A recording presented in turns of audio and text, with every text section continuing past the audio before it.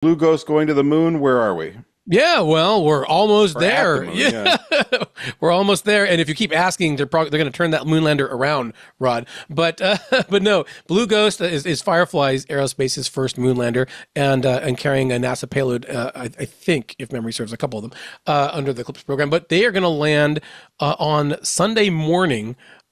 Just I guess around like between 2 and 4 a.m. is what the current target is Eastern time, and everything seems to be going well. In fact, they just captured some spectacular imagery of the moon's far side as they were soaring over it. So this spacecraft seems to be really on point as they're approaching it. So it should be pretty exciting. And I think everyone, please note that right now there are three, count them, one, two, three private 1, 2, 3. private landers headed to the moon. We've got Blue Ghost landing on Sunday, March 2nd. We have the Intuitive Machines Athena lander landing around March 6th, March 7th, which is like not even a week later.